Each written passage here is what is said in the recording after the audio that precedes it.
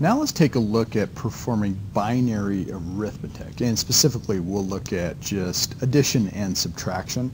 But arithmetic with binary numbers is not all too difficult, but it's good to kind of walk through it step by step just to get used to this notion of when we build a circuit to perform math for us, we have constraints that are that are put upon us based upon the fact that we're going to build a circuit and that's the only circuit that we get.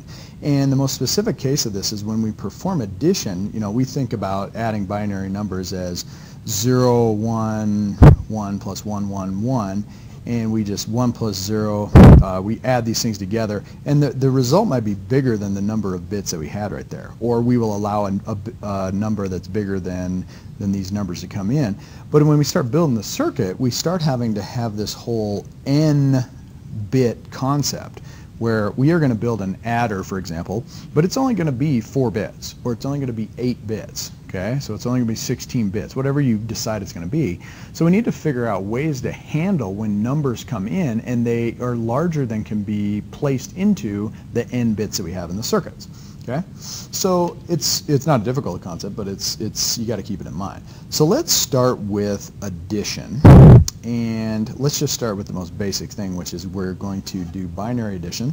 And if you think about it, we're going to do single bit addition, and let's just start by saying 0 plus 0, and let's see what we have here. So 0 plus 0 is going to be a 0, and 0 plus 1 is going to be a 1, and 1 plus 0 is going to be a 1, and then 1 plus 1 is equal to, well, actually, the sum of this doesn't fit into a single position.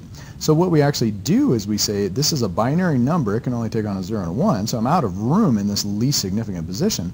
So I say I have a 0 with what we call a carry. So a carry is where we bring on the next higher order position in order to accommodate the number that we have. Okay? So the reason that's important is because when you perform addition, you're going to have one circuit that does the sum, and then you're going to have another circuit that does the carry.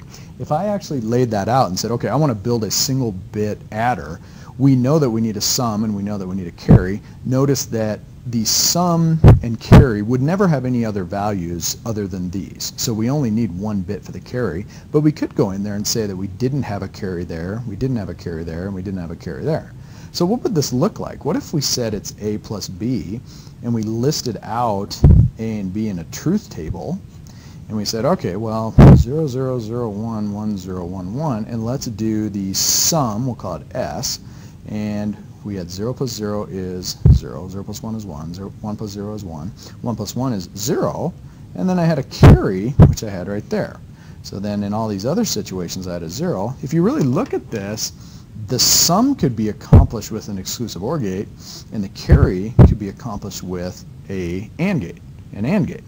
So, but remember that the AND gate that needed to exist, it had to exist prior to actually doing the arithmetic. So we had to know how many bits we needed. So we couldn't have accommodated a 3-bit input. We had to know that up front. So when you perform multiple bit addition, the way that is accomplished is you start at the least significant position and you carry into the next higher order position. So let's take a look at that. So let's go 1, 0, 1, 0, dot 1, and then let's add it to 1, 1, 1, 0, dot 1. So we're going to perform binary addition, and we're going to say, okay, 1 plus 1 is 0 with a carry. So we had a carry immediately. Well, now we're already at a situation where even our adder over here didn't work because now we have 3 inputs. So we need to kind of think about what is the sum when we have 3 inputs. Now as we propagate from right to left, or from the least significant to the most significant, we are in a situation where 3 inputs really is the most we're ever going to have. So if I came over here, let's just jot this down and just to kind of keep it straight of what we're doing.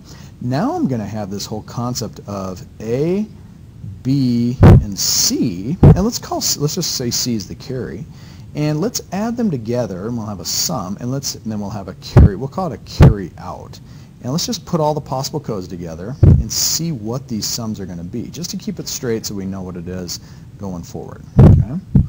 So we're going to have all zeros added together is a 0. 0 plus 0 plus 1 is a 1. 0 plus 1 plus 0 is a 1. 0 plus 1 plus 1 is a 0 with a carry. 1 plus 0 plus 0 is a 0. 1 plus 0 plus 1 is this is a 1. So that's a 1. And then 1 plus 0 plus 1 is a 0 with a carry. And then 1 plus 1 plus 0 is 0 with a carry. And then 1 plus 1 plus 1 is actually 1 with a carry. So this was the unique case that we had there. So when we'd actually have a sum of 1 with a carry. So let's keep that in mind as we do this. So now we're going to come along and go 1 plus 0 plus 0 is going to be simply 1 with no carry. And then we come over here and we got 1 plus 1, it's 0 with a carry. And then we had 1 plus 0 plus 1, that is also 0 with a carry. And then you had 1 plus 1 plus 1, that is going to be 1 with a carry. So now when you talk about the sum and the carry, you don't necessarily say that the answer to this was 11001.0. What you say is that we had a 5-bit sum, which represents the two inputs, the arguments to the sum, and the result, the sum, is also going to be 5 bits. And so we'd say that the sum in this situation would be 1001.0, and it had a carry.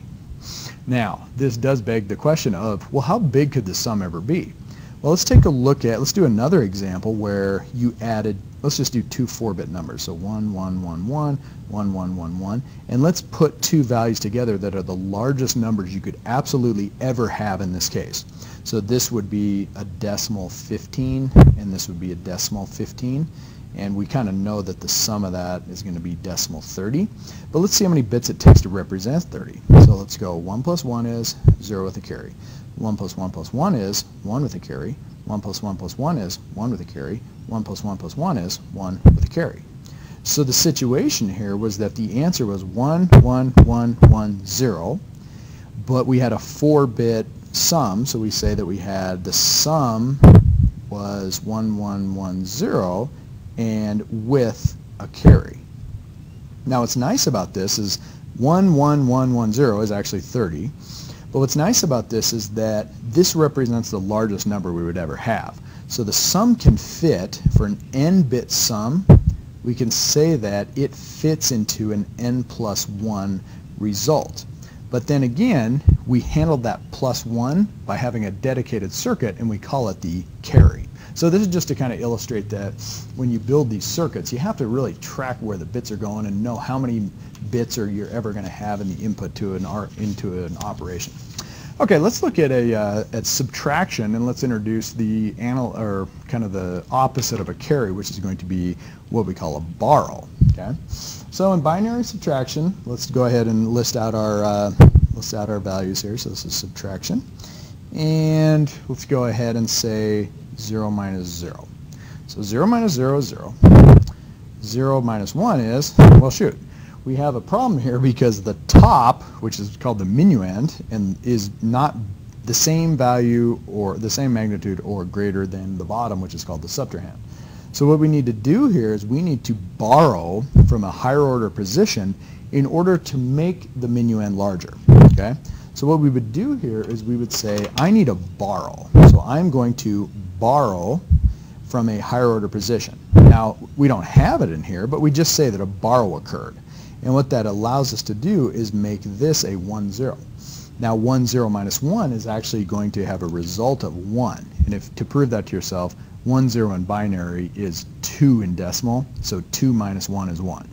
Now what we would say here is that we had a subtraction or a difference of 1 with a borrow. Okay? Now let's continue. We'll have 1 minus 0, that's simply 1. And then you'll have 1 minus 1, which is a 0. So what's interesting about this is if you look at this, this is still an exclusive OR gate. And we can cover that, we can talk about that later. Okay, so now we do the same type of thing when we do multiple bit subtraction. We start at the least significant position and we work our way to the higher order position. And we do these subtractions, we have to include the borrows as we go. So let's go ahead and do an example. Let's do this example where we had 1, 0, 1, 1, 0. and we're going to subtract from it 0, 1, 0, 0, dot 1. So we start off at the least significant position, and we say 0 minus 1, and immediately we need to borrow. Okay, so what we have to do is say, I'm going to borrow from this higher order position, that makes that a 0, and that will make this now 1, 0. So we can say 1, 0 minus 1 is now a 1. So that's the least significant difference bit.